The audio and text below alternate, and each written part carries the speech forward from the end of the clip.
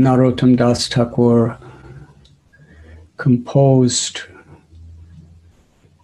the prayer to the departed Vaishnavas. Jaya Nilo Premadana Karuna Prachur. This prayer, where Srila Narottam Das Thakur is weeping, crying in a most spiritually pathetic condition upon the separation from a great devotee of the Lord. In the separation of a great devotee like Bhakti Charu Swami Maharaj, many of us feeling very lost, very empty, but in that emptiness, we are seeking shelter of his association within our hearts. And in that seeking shelter, we can find in the sweetest way, in the deepest way, the association of Bhakti Charu Swami Maharaj. This is the essential theme of Narottam Das Thakur's beautiful prayer.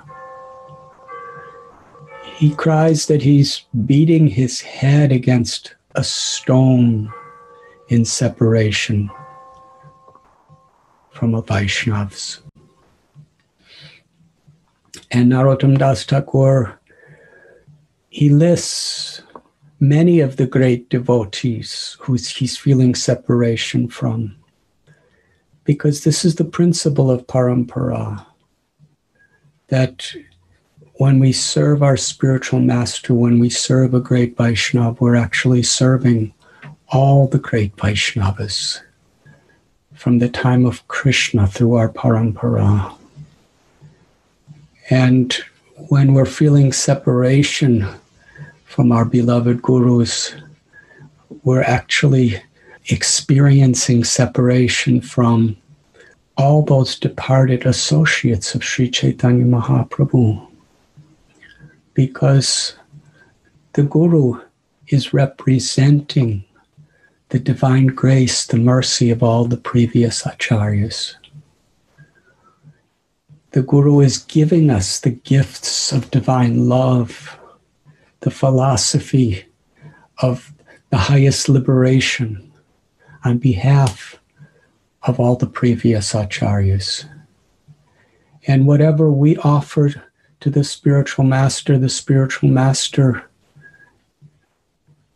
is accepting it on behalf of all the previous acharyas.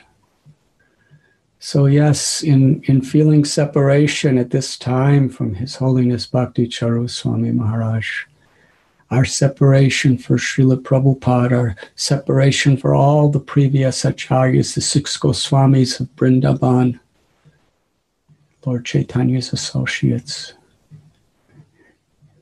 they are all accepting that mood of love of separation.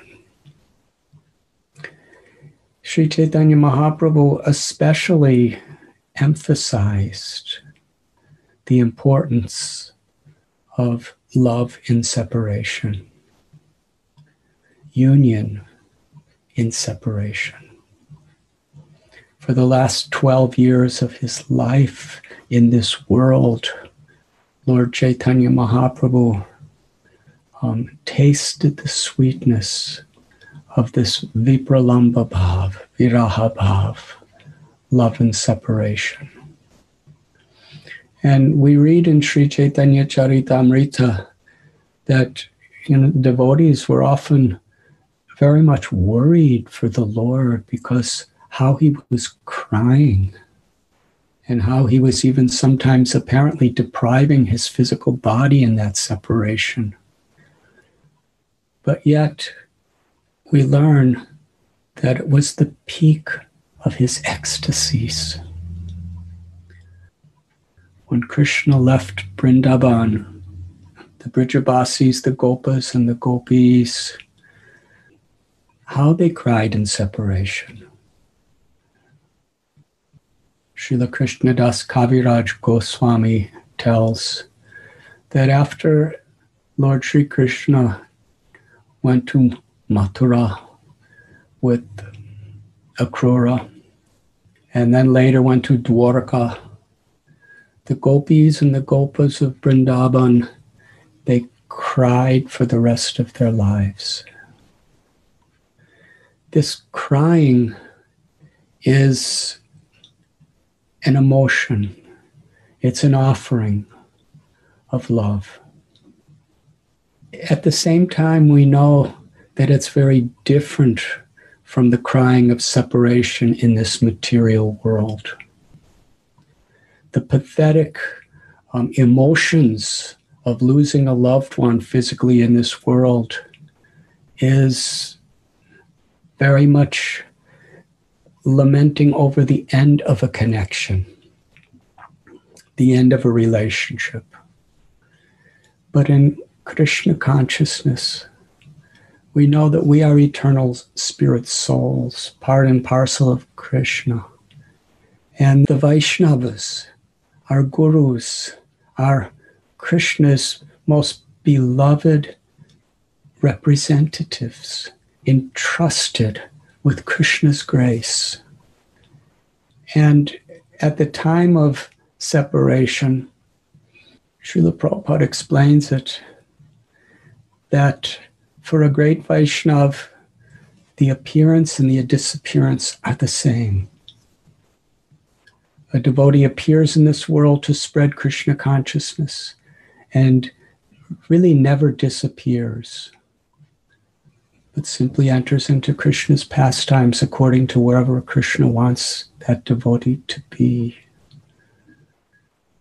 Srila Prabhupada emphasized the idea of Vapu and Vani, that Vapu is the physical association with our spiritual masters, with our beloved Vaishnavas, and that Vapu is only for a very short time. And the examples illustrated by the way a devotee lives and the words that that devotee speaks is the true presence. That's the true spirit. And that is never lost. Srila Prabhupada, when he was in his closing pastimes in this world, he taught so many lessons. There's a beautiful story that one of his devotees who was a scientist came to see Srila Prabhupada in his last weeks. And at that time, Srila Prabhupada was so emaciated physically.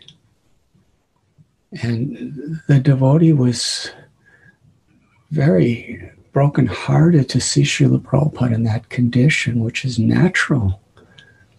But Srila Prabhupada smiled. He said, I have been teaching that we are not these bodies, that we're eternal spirit souls. We're eternal servants of Krishna.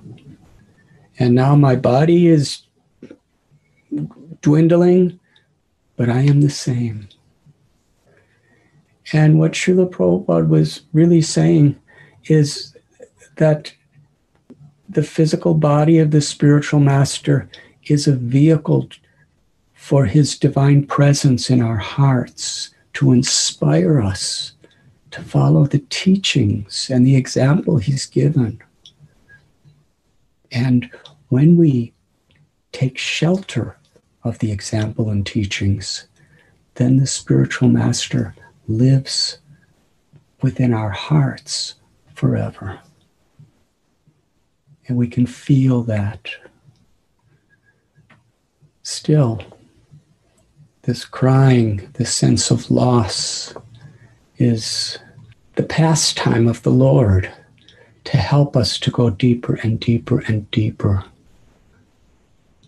into the remembrance, the absorption, and the shelter of the Vani, of the words of the spiritual master. And that is where our gurus truly live, personally. You were listening to Radhanath Swami on devotionalnectar.com.